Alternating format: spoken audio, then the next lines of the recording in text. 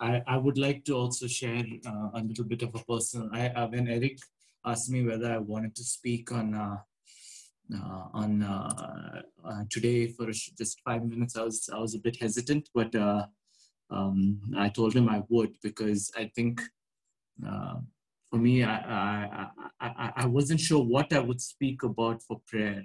Uh, um, I was, as a person who's received a lot of prayer and a person who's not prayed so much, I was like, I'm a completely, you know, the equation of being prayed for and praying for somebody else is completely lopsided for me.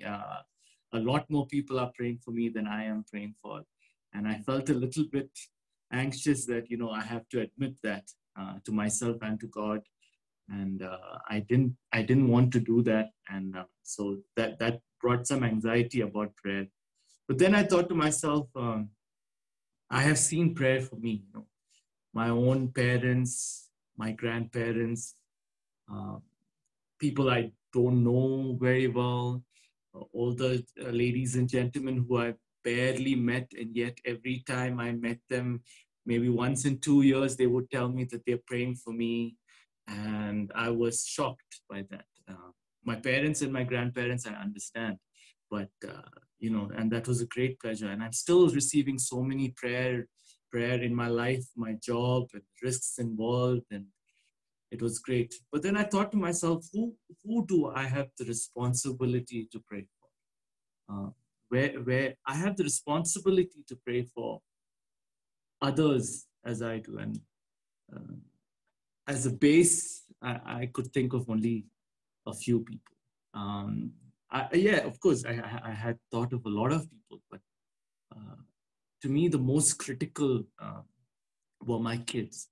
And so I wanted to just read two verses, uh, uh, two verses for in connection with that. First Chronicles 29 verse 19. And give my son Solomon the wholehearted devotion to keep your commands, statutes, and decrees, and to do everything to build the palatial structure for which I have provided.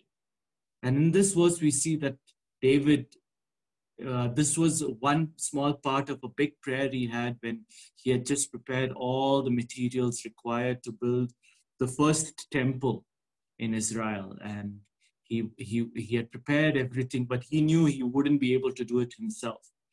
And God had told him that you can't build my temple. But he wanted his son to do it for him, Solomon. And this was his prayer for his son, that he could keep God's commands and statutes and decrees. So David really wanted the best for his son, and he wanted his son to accomplish God's purposes. And I think that is one of the things I pray for my kids, that they can accomplish God's task and they can accomplish his will. Every time I pray, dear God, help me and help all those around me to do his will. Because sometimes I think we can be a little bit selfish in the things that we want. And even for others, we're like, if only that person could get that thing, so then they will feel successful. Yes, you're not being selfish by yourself, but maybe that is not the will of God. So same thing. I pray for God to lead my kids in the way that they are supposed to live. And then the second verse is a little bit more scary. Job 1:5. When a period of feasting had run its course, Job made arrangements for them to be purified. He's talking about his children. Early in the morning, he would sacrifice a burnt offering for each of them, thinking, perhaps my children have sinned and cursed God in their hearts. And this was his regular custom. So here's another aspect about praying for your children. We need to intercede for our kids. Sometimes, we have been kids too, and we know all the stupid things that we have done and all the things that we have done that disrespects and dishonors God. And our children will also do those things, and our children will do things that we might not approve of, that God does not approve of. And we need to pray for them. We need to pray that God forgives them.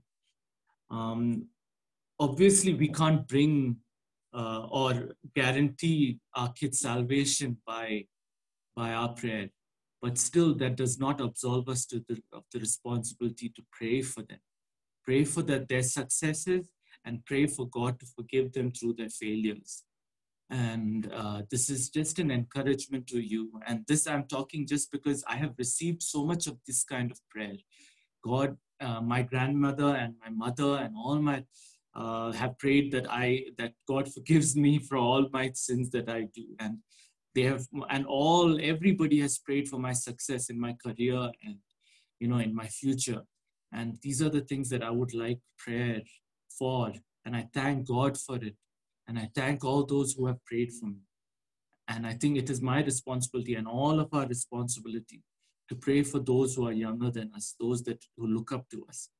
It could be your own kids, or it could be those who look up to you as mentors and teachers. Pray for them. And yeah, thank you. And now I'd like to hand over to Jess.